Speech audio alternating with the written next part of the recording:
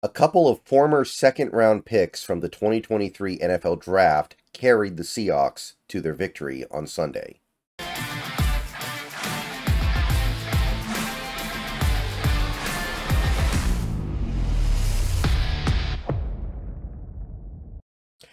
What's going on, everybody? Good morning. We have made it to Tuesday. We're still appreciating the after effects of winning a game on Sunday and going to 3-0.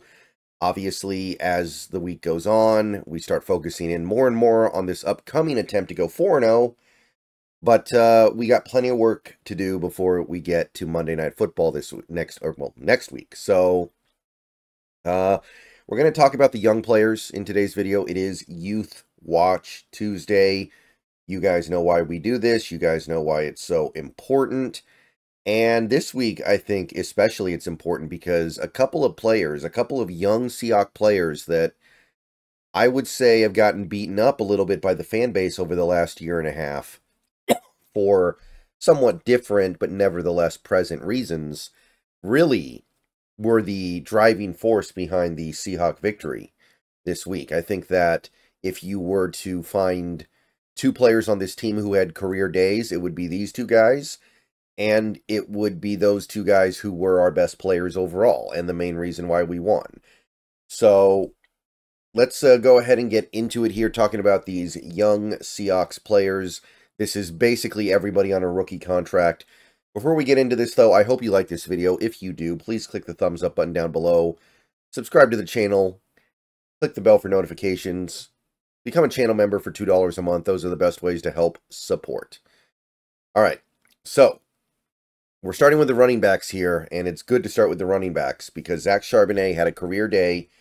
He had a lot of touches in this game. We gave him a full workload. He ended up touching the ball 21 times, had over 100 yards from scrimmage, and 2 touchdowns. That is easily the best game of Charbonnet's career, and we needed it. We needed it on a day where the line really wasn't helping all that much. There wasn't a lot of blocking going on, and there were so many penalties, it was really hard for the team to get ahead of schedule. They were always behind the chains. So Charbonnet really had to carry a big load, and he did, and he had a great game. That was special stuff. So he may have been our best player, and it's not often a running back is a best player in a game. That's not really how football works these days. But Zach Charbonnet may have been our best player. Kenny McIntosh finally touches the ball first time in his NFL career. 3 carries, 11 yards, good PFF grade. Can't really read too much into it. I will say he had another pretty good carry in this game that got called back on a penalty. And yeah, that's it for the running backs. Moving on to receiver, very simple here. JSN had, I think, 3 catches for maybe it was 50-something yards.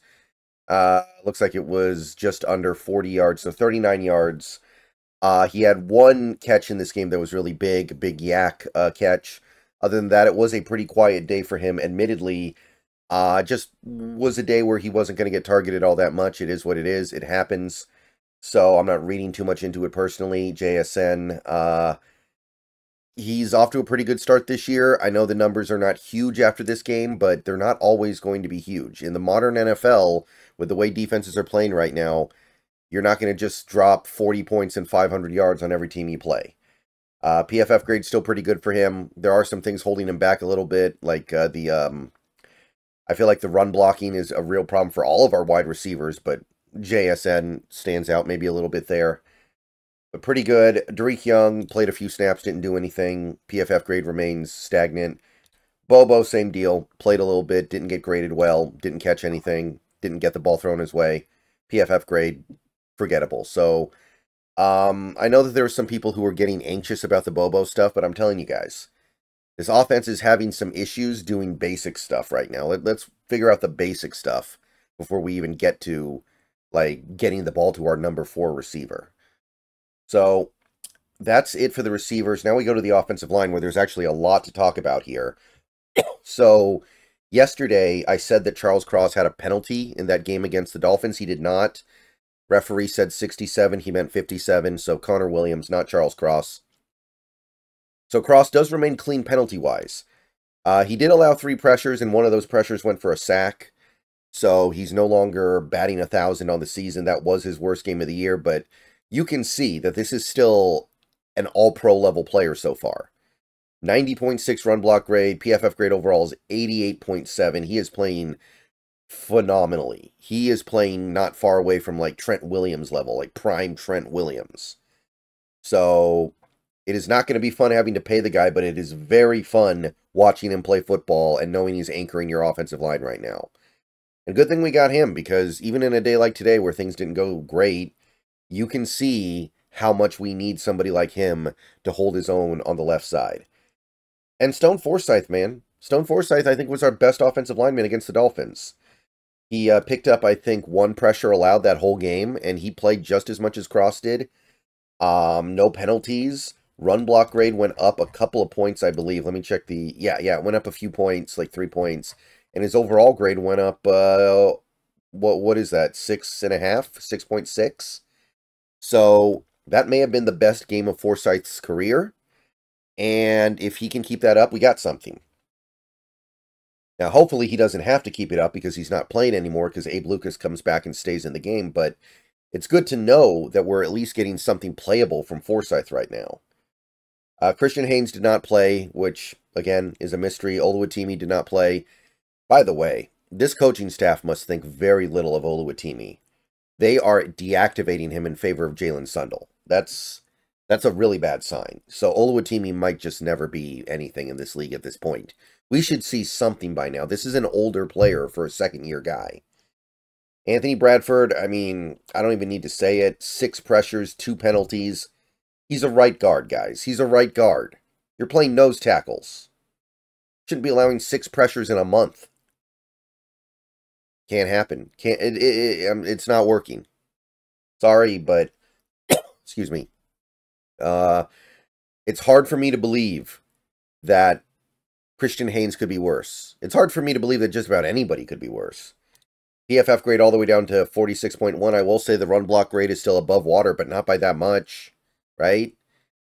And I'd sacrifice a little bit of run blocking if it means that my quarterback doesn't get killed. Because while the run blocking's nice, that run blocking's not going to help me if Geno Smith ends up missing time this year because he's getting blasted back there.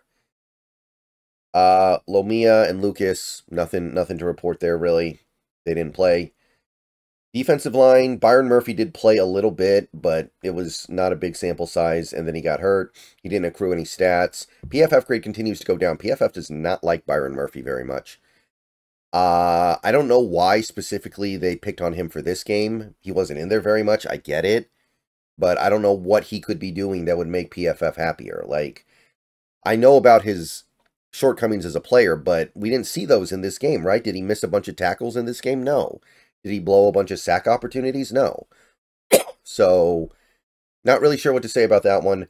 Mike Morris added a couple of tackles in this game, but PFF hated his game. Again, you know, you'd have to ask them why exactly they were so hard on Morris. They gave him like a sub 40. I didn't see anything that bad with this game, but it's a small sample size, so even if it was really bad, it's also not super meaningful. And that gets us to the linebackers here. Linebackers, Tyrese Knight played most of the game. Picked up, I think it was like 5 tackles. I want to say it was, 6 tackles, including his first career tackle for loss. Pretty cool, pretty good. Pretty credible there. And coverage was a problem, but, you know, I try to be realistic here. You know, I know coverage is going to be a problem. He's a rookie linebacker. Coverage was not really a strength of his in college. And even if it was, I wouldn't expect it to be good for him in the NFL yet because he's a rookie. So, Tyrese Knight, I think he is grinding out there. It's not pretty yet, but it's commendable. Drake Thomas picked up some tackles in this game. He actually picked up a pass deflection as well. He broke up a pass. He played fairly well. He did get picked on a little in coverage. The linebackers, as this game went on, that was the area once you got past Dodson, that was definitely the area you as a member of the Miami Dolphins wanted to target. But Drake Thomas held up okay. I don't have super high expectations for him, and he did all right. Boye Mafe picked up, I want to say, 3 tackles? Yeah, 3 tackles, including a sack. 3rd straight game with a sack to start the season, so he's steady Eddie over there. PFF grade did go down a little bit, but he played a good game. I think he missed 1 tackle, and they docked him pretty heavily for that. But You can take a look at the numbers. On the whole, we've got a really nice third-year rusher coming along here. He might launch himself into stardom. I don't think he'll ever be a superstar, but I think he can be a star in this league. And Derek Hall might, like, I know people, this is the other guy who had a career game and was one of the main reasons why we won this game. People were so critical of him after last year. This guy might end up better than Mafe. Like, if you look at the career path he's on, I don't want to guarantee it, but Derek Hall looks like he's ahead of where Boye Mafe was even last year. It seems to me he is. It's close, at least, right? I mean, if nothing else, you've got one hell of a 1-2 punch for a while here. And that's not even including Nwosu, who is under contract for the next few years, so it's not like he's going anywhere anytime soon. So we've got something very special brewing here with those two edge guys playing excellent football. Cornerback, I already went over Reek Woolen for this game. He played good. Had a pass breakup. No tackles, but honestly, the main reason why he didn't have tackles was because he didn't allow any completions. How are you going to get tackles when you don't allow completions? And most of Miami's runs aren't getting past 2 yards of the line of scrimmage. It's harder to get tackles. So, played really good. Witherspoon racked up a good amount of tackles, but, well, 3 tackles, which is, it seems like a lot after Woolen, I should say. But we are talking about a game where he gave up a lot of completions as well. So, your tackle count goes up when you allow completions. That doesn't necessarily mean it's a good thing. So, I don't know if that's something we should really be all that thrilled or happy about. Overall, though, he didn't play a very good game, regardless of how you want to parse it. Trey Brown added a couple of tackles, played solidly. I mean, Trey Brown's holding up, man. Life is not easy for him out there. That's the guy people want to go after, and they haven't really been able to go after him that much so far. Nothing for anybody else, although Nehemiah Pritchett did get to play a little bit. No, a really poor grade. Kobe Bryant got in mostly in garbage time, picked up a couple tackles. First action of the year for him, 56.4 grade. All right, that's it for Youth Watch Tuesday. Let me know what you guys think. I'm going to get out of here. More videos coming later. Still fighting through this cold. Hopefully I can get through it in the next couple of days here. Go Hawks. Let me know what you think. It's a really, really fun and really, really exciting collection of young players we got on this team. And on a day like today, where some of them didn't even really do anything, like Walker didn't play, JSN barely did much. We're not seeing anything from Abe Lucas because he's not playing yet. No Christian Haynes. Byron Murphy barely played.